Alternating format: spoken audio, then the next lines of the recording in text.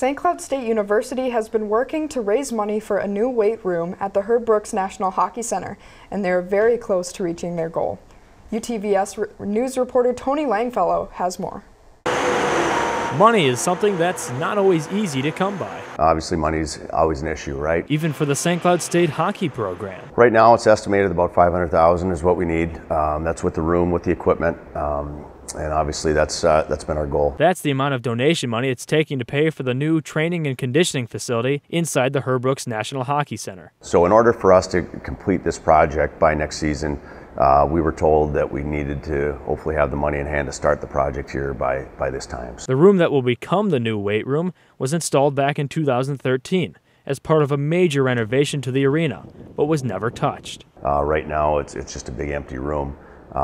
For us, obviously, for the players, for their development, obviously for recruiting as well, to finish off this space is going to be a huge deal for the program. When Larson joined the St. Cloud State family, that's when the opportunity was knocking on the door, and the Huskies jumped on it. The addition of having Brett come on staff here was a opportunity for us to kind of move forward with the project, and having that energy with the new coach on staff and everything was nice to have that here. Now the fundraising didn't just happen by the snap of their fingers. Kind of our core staff has got on the phone, and they've got on the text, and they've got on the emails, and we've reached out to the alumni and people that they've known, and those guys are the ones that kind of live it every day, and they see the need and how important it is, and we've just done it word of mouth. A phone call here, an email there, eventually led to what the hockey programs have always needed. Facilities that we've had here have been adequate, but it's just going to take us to that next level and really help recruit those, continue to recruit great athletes here. The fundraiser even prompted a tweet from St. Cloud alum and current Wild left wing Matt Hendricks. But for Larson, he can't wait for what's to come. Are we going to have every bell and whistle? No, we're not, but we're going to have a heck of a strength and conditioning facility that'll give us the opportunity to get the right kids.